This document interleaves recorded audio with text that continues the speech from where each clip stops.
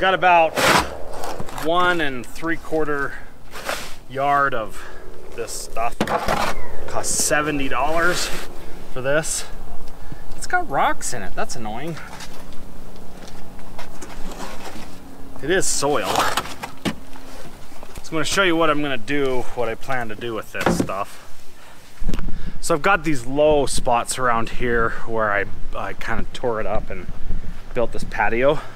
So I need to fill in this gap right here with soil, and I need to fill in the gap over there with soil and the huge ruts that I made with the loader. So I got the topsoil. I'm just gonna kind of feather it out right here. I'm gonna need several of these wagon loads to make this work, to fill in this area, probably 6 or 8.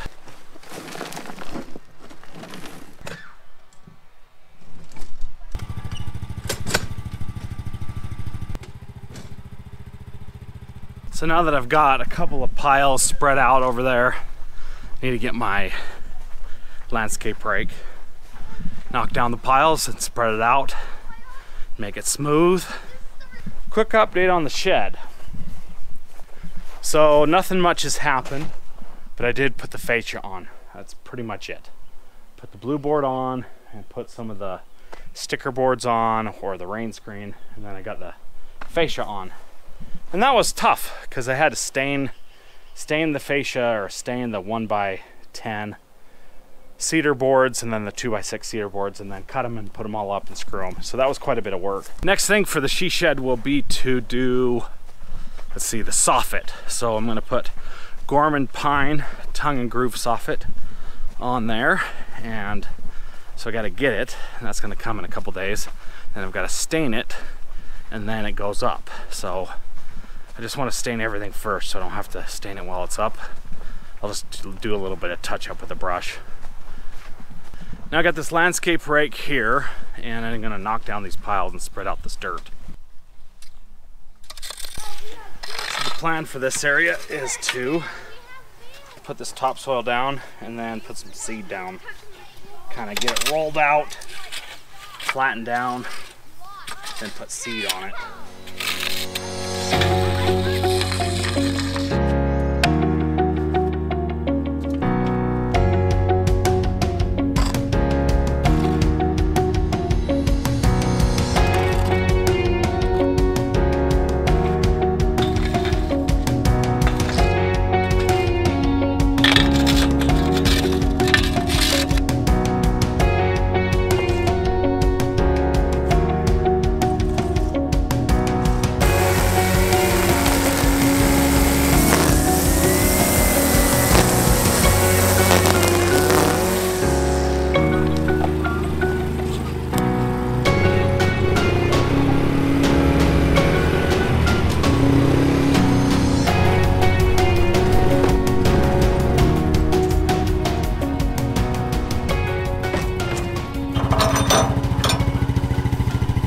All right, let's see if this four-wheeler can pull this thing.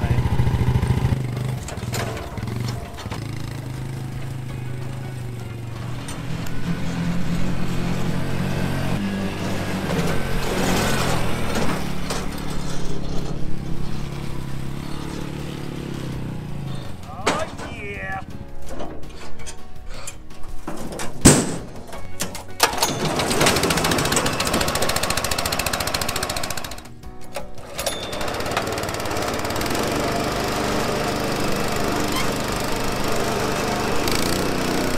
So I need to keep working it and leveling it up.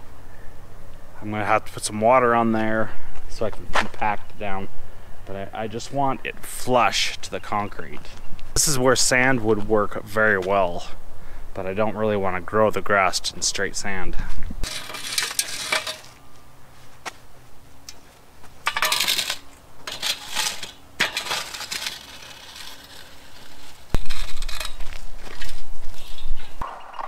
I have a little bit too much dirt here, so I'm just kind of pulling it into this section right here, which I know this is a low section. The water kind of always pools here.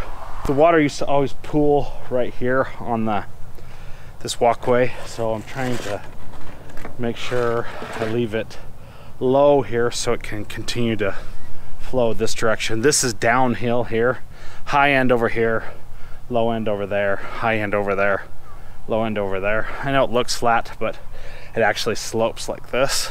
There are some big ruts right here, and I need to put probably at least half of that soil over here to kind of bring this up and fix this area. So the lawn looks really bad right now. I've got a lot of ryegrass or poa, I'm not sure. I think it's ryegrass.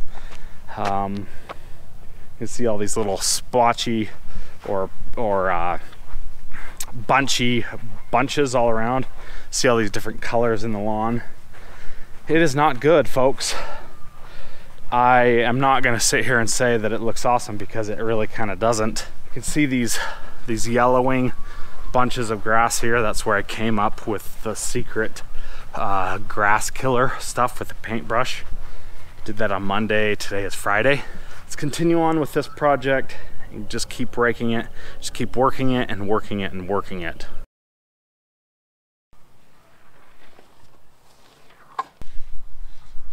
I need to move this sprinkler head over here this direction. As you see, it's spraying into the street. So I need to measure about how far it's reaching into the street and move it that much this direction.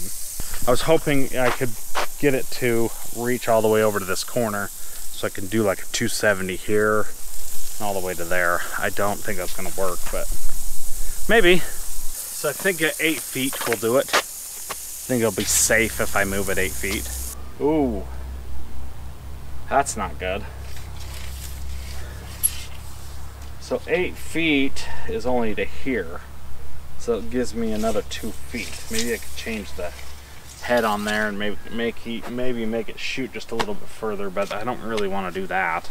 So that'll be the next thing I need to do, is dig up that line, that sprinkler head, and move it over here. Eventually the plan with this flower bed is to recut it so it'll match up with the line of this concrete here. Here comes the guy that got the Elsinore. So this is the dude that's getting the Elsinore, remember? It was about, what, a year ago? You were riding that Elsinore, and I told him that he just needed to wait a month or two and he'd get it. And lo and behold, he is getting it. Hold the phone, hold the phone, hold the phone. Cut it, cut it, cut it. I can't. Whose is this? Yeah, the shithead. Yeah, I know. So is that like a 74? Yes. For real? I want it. What? I want it. Okay, go buy it from him. He won't let me. Yeah, he sells everything. He won't let me. He'll sell it to you in like a month. He only keeps things for like a month. Okay, I'll wait for the month then. So what we got here? A 1974 Honda Goldwing, or no, that's Elsinore. Elsinore. 74 Honda Elsinore. Ooh, look how beautiful. 250. It's a two-stroke? Yeah. Oh, that thing's a 1,400 miles, all original. That thing's a beaut, folks. What did he pay? I don't know. What, you didn't ask him? I don't know. Come on. He won't tell me. They sell for about $3 grand. Have you got it yet? Pick it up right now. Oh, he's gonna go get it. So we got to go over there. I will bring it over here as soon as I get So wait a minute. Are you gonna put it in the truck? No, my kid's coming down so I can ride it to my cabin. Oh. So he's just gonna ride it over to his cabin. So it was a year ago, Memorial weekend, and he did some trade work with the neighbor and painted his school bus a bright orange red or something like that. All right, guys, so he got the motorcycle. It's all his now. So look at that smile on his face. He's so happy. Like it. We like it. Yeah, you love it, don't you? We like it. Son-in-law's jealous too. Oh yeah, I'm jealous. It's the first one he went to back in the shop. So what are you gonna do with it? Gonna go polish it and park it. He says he's gonna polish it and park it, folks. So what kind of bike is it again? It is a Honda 250 Elsinore. Honda 250. 2 years they made them. 2 years only. This is the beginning of the Enduro motorcycles. This is what set the standard for dirt bikes back in the day. A 74, right? 1974. 1974. So this is a two-stroke, right? Yes. And this would have stayed as the #1 thing if the Yamaha came out with the monoshock. Oh! Look over. Now that, folks, is a beaut. See the smile on his face? He's happy. He got his bike, and it only took a year. And I told you that he was gonna let it go. That dude sells everything. A year and I got it. Yeah, a year later and he's got it. So this dude, the neighbor, he sells everything. So if you thinking you want something, just gotta wait. Goodbye. See you later. Goodbye. So I'm working on this project. I've got the skid steer here and just kind of leveling out the dirt here. I remembered that I've got a sprinkler to fix here and a sprinkler to fix here. So that, ooh, yeah, that's not good. So I got to fix those before I can do anything else or go any further. But I'm just trying to level this out as best I can, and then I'll come out over here with the rake and my drag. If I can get that thing back from good old James Lewis. So yeah, that's what we got going on. He's happy, he got his motorcycle. I'm happy because I'm working on my project here, so that's good stuff, folks.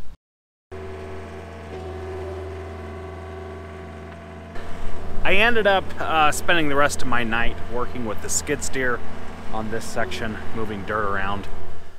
As for this area over here, it needs quite a bit more work, but I ran out of daylight and I was working with the skid steer. So kind of secretly hoping that maybe tomorrow I can plant the grass here. I don't know. That's gonna have to wrap it up for this video. Just time kind of got away from me, and I had the opportunity to use the skid steer, so I took it. So